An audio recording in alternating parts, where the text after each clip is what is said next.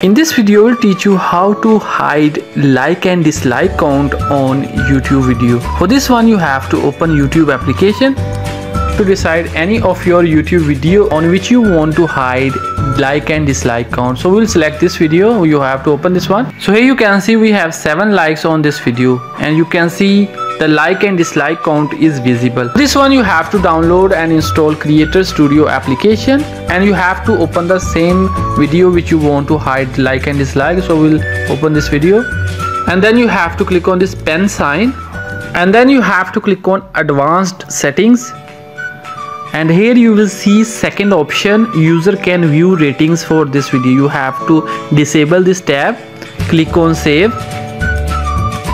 So here you can see our changes are successfully saved. Now we'll open the video again.